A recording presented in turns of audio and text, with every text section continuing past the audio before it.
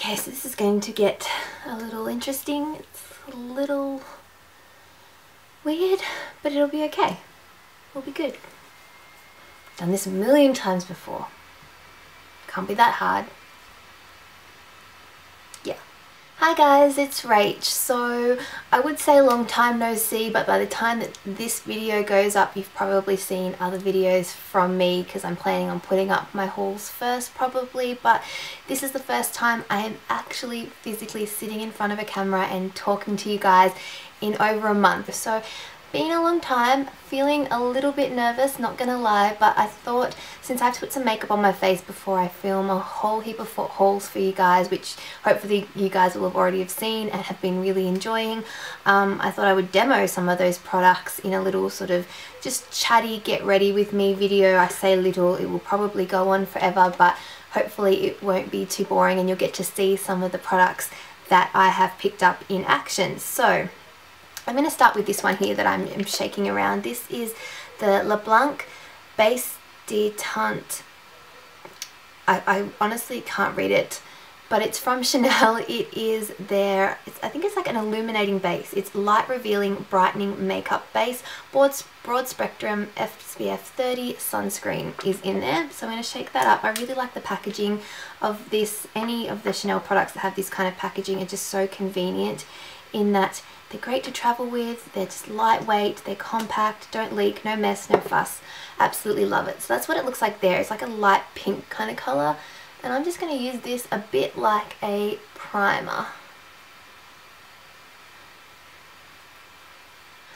It's very light and brightening and gives you like a dewy type finish. The foundation I'm going to use, I think I'm going to go with this one from Tarte. This is their full coverage Amazonian Clay Airbrush Foundation. I got the shade light medium beige. I've used this once. So far I think the shade is probably okay for me. Maybe slightly darker than my skin tone, but it seems to blend in quite well. And sorry, the sun has just changed, disappeared, so if the lighting changes I apologize. I am using natural light and I haven't set up my camera in so long. I had no idea what I was doing. I really feel completely out of it, but I didn't buy the brush that came with it. That was my bad. So I'm just going to use this little kabuki brush from, I think this is a Royal & Langnickel one, and this is what this looks like here. Oops. Well, a lot comes out. You'd be surprised. Let's see how this goes. Ooh. Whoa. Lots of powder, Rachel. Let's blend this out. This is definitely probably my summer shade. I've found that it seems to be quite forgiving in the one time that I have tried this out. It is so hard shopping and trying to find shades when you sort of are buying so much at once and you don't have a lot of time. I bought my Sephora stuff sort of in between doing one tour and then going to the next tour, and I knew we had to go to lunch, so I was like really on a mission and trying to be fast because I had about an hour. But I think I did okay, and this gives surprisingly good coverage. I am really quite impressed with this. Okay, so that is on. That has given me quite good coverage on its own. I still have some spots, and usually I would put concealer on before I put my powder product on, but I did that the other day and I found that when I buffed it in that I almost removed the concealer. So I wanted to see how putting concealer on top of it would go, because if you kind of pinpoint, I'm hoping that it will still kind of work okay. So the concealer that I'm going to use, another new product, this is the Kat Von D Lock-It Tattoo Concealer. I got the shade Light 18, which I believe was the second lightest shade there. Don't quote me on that, but I have vague memory that that was it. And I think that this is a pretty good match for me. I love the packaging of this too, because it is a nice little squeezy tube, easy to just pop out on the back of your hand. No wands, no pumps, nothing that can get contaminated, or you can really control how much you get out of the tube. I'm just going to use, this is just the little Real Techniques detailer brush. So I'm going to be really kind of specific because I don't want the mineral powder to go cakey on me. But unfortunately my skin didn't like travelling. I loved travelling. My skin, not so much. and it's having a little bit of a freak out at the moment. I'm kind of almost over it, but I still have some residual blemishes. And I'm going to test this out under my eyes. I just realised that I did that. I don't know if this one is supposed to be an under eye concealer, but it feels quite creamy, so you know what? We're going to give it a go. I've been really into just concentrating my concealer under my eyes, just to this inner corner bit and just a tiny bit here, not sort of doing the whole big under eye brightening highlighting thing lately. I don't know why. I don't know if it's I'm just lazy, or I've been just liking this better, and I seem to find that my dark circles look a lot lighter just by concentrating the concealer only in this small area. So the concealer itself, I really quite like it. It seems to cover really well. It wasn't too sticky or tacky, which is kind of what I expected it to be, since it is such a heavy duty, or supposed to be a really heavy duty concealer. It seemed to blend quite well, but it did cover. I'll have to see if it creases sort of throughout the day under my eyes, but so far it seems to be quite nice, so I really like that as well. What are we going to do next? Let's do a little bit of a blush. I'm going to take the, do I want blush? Yeah, I think I'm going to go blush. This is the Milian Baked Blush. This is one of their matte blushes, and it is in Delizioso Pink. I don't think I'm saying that right, but it's number 10. Really gorgeous bright blush. I got a couple of these Milani ones, and I've had a couple before from the Baked Blush range. Really like them. So let's see how this one goes. I'm going to start off with a little bit because I have no idea how pigmented they are. And the light tap of the brush, seems to give some definite colour payoff. So I say use a really light hand with this kind of blush. It does look quite scary in the pan, but it actually looks quite pretty on the cheeks. Okay, since we're on cheeks at the moment, I think I'm going to stick to cheeks. I picked up the Kevyn Sculpting powder in the shade Medium. This one I got from the Space & K stand in Nordstrom. It was one of like the last purchases I picked up. I think on the last day I just randomly stumbled across it in Nordstrom at Santa Monica, and I just couldn't resist because I hadn't picked up any Kevyn products on my entire trip. I'm just going to use the number 2 brush from Wayne Goss and just concentrate a little bit on the backs of my cheekbones here. Again, this is one of the ones that I have managed to open up and use a couple of times, and I've got to say, I'm a fan. It's just a really nice cool toned colour, great for sort of, I guess I would say, it seems, I have quite light skin, I mean honestly, and it seems to work for me. Maybe if you're really crazy pale, although I know I've seen some really super pale people use this and they quite liked it. So definitely light to medium skins, and it seems to be buildable too, so maybe if you're really dark this probably wouldn't quite work for you, but I think it's a really good all-rounder product. It's the only shade I saw. I don't know if there is like a light and a dark, given that this one's called Medium. I don't know enough about the Kevyn range. Somebody will probably tell me in the comments, but I have the Medium and I quite like it as just a nice way to give you, see, a little bit of cheekbone. And I might just take a little bit down the side of my nose too.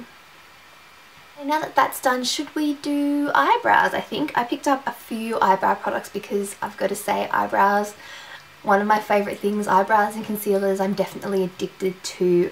So I picked up the Hourglass Arch pencil. This one I picked up in the shade Soft Brunette. I think I was going to get Medium or just Brunette, but they'd sold out of that, so I thought I'd grab this one. It does have a little spoolie on the end. It also has quite a large tip, which I thought was quite interesting, given that all the other eyebrow products that I seem to be gravitating towards seem to be getting smaller and smaller with their tips. So I thought I would see how this would go. It does seem to make doing your eyebrows a lot quicker because it's like so large. It's almost the width, perfect width of my eyebrow, just to be able to go like that and just shoot through. But you do have that straight edge as well.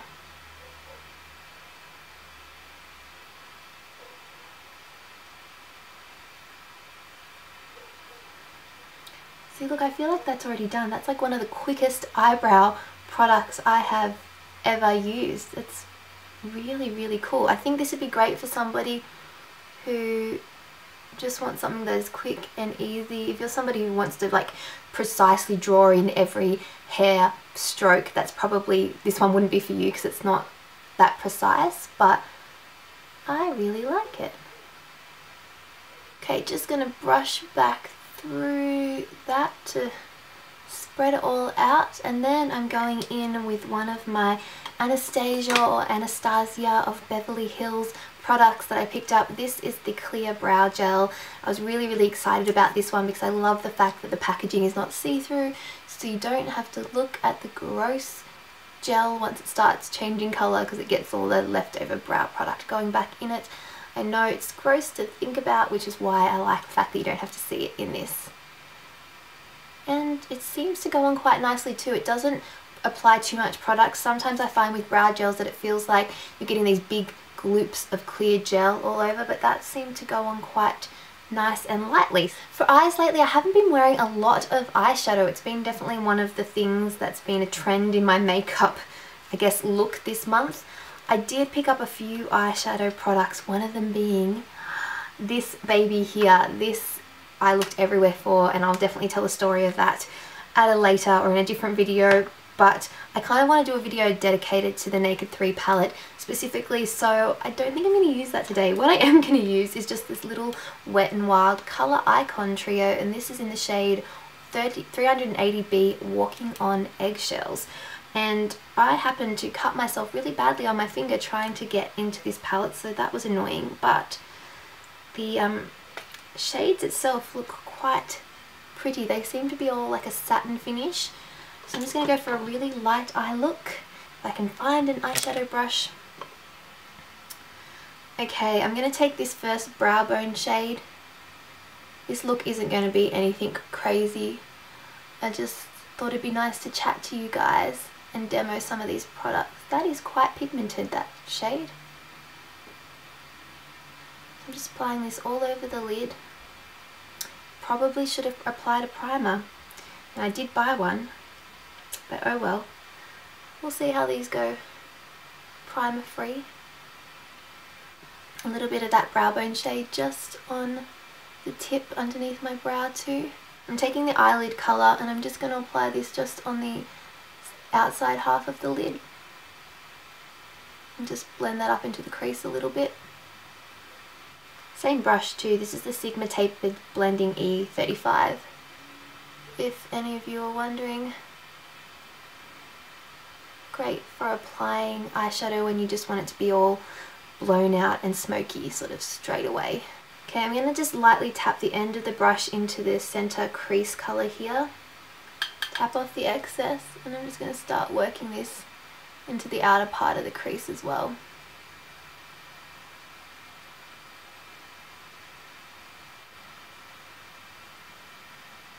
Okay, on a smaller brush, this is the Sigma Exact Blending number 32. I'm going to take more of that crease colour, and I'm just going to run this underneath my lower lash line.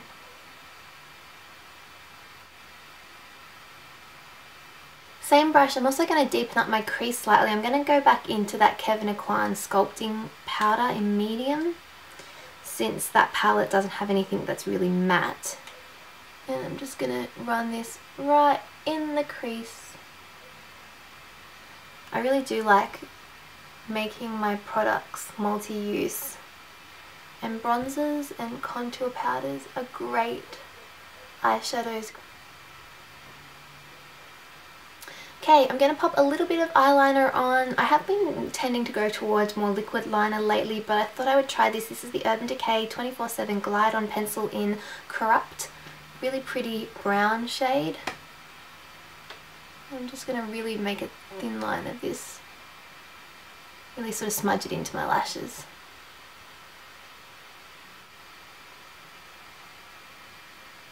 And I'm just going to smooth that out a little bit with the number 8, oops, and I just dropped it, the number 8 Wayne Goss brush.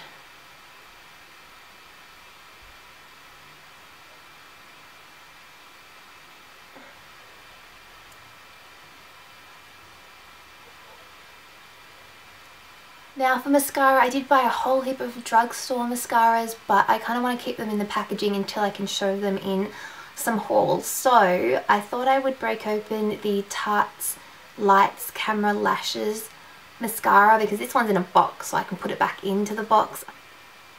You guys will just have to unfortunately deal with my awkward putting on mascara face. It's so awkward putting on mascara on camera, I'm not gonna lie.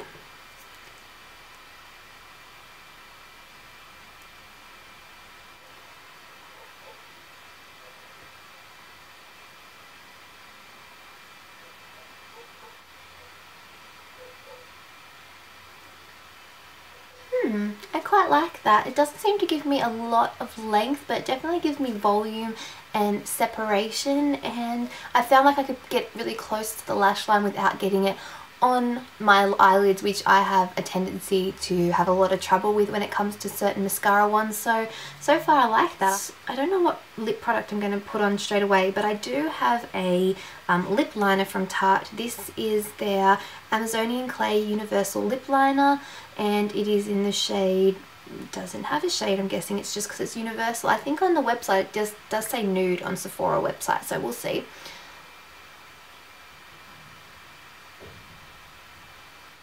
Seems to go on quite, it's creamy, like it's easy to apply, but it's not so creamy that you feel like it's slipping. And it's quite a nice nude colour, I like that. Over the top of that, okay, let's try one of these. These are from L'Oreal. I've seen people talk about them. I have no idea what the exact name is. I don't think they're out in Australia yet. This is number 403 Purple Prelude. We're going to see, I haven't had a chance to try this yet, but it looks quite purple, so let's see. It has quite a nice fruity scent to it. I'm impressed already. Feels very, very creamy too. Some nice colour payoff without being like completely opaque, and it's a nice purple shade too, because I am not one for straight out purples. I don't think they suit me, but this one is probably as purple as I would get, and it doesn't feel sticky at all. I don't think it's a stain, but I really, really like that. I picked up one more of these. I might have to try and order some online, and hopefully they'll come out in Australia soon because oh, I like it. Okay guys, so that was my little chit chat, get ready with me. It wasn't really much of a chit chatting, but hopefully you got to see some of the products being demoed, and I hope that you enjoyed it. I will do more of these type videos once I sort of have hauled a lot of these products so you guys can see them in action. Definitely let me know what products you've seen so far in hauls that you want to see, and anything that you want to see reviews on and stuff like that. I love hearing from you. It definitely helps me get ideas of what kind of videos I'm going to film in the future. And welcome to all my new subscribers. I probably have already said that, but I know a lot of you guys popped up while I was away, and I'm happy that you came join my family here on YouTube. So other than that, I'm gonna go. I hope you guys are all having a fantastic day, and I will see you guys all in my next video. Bye.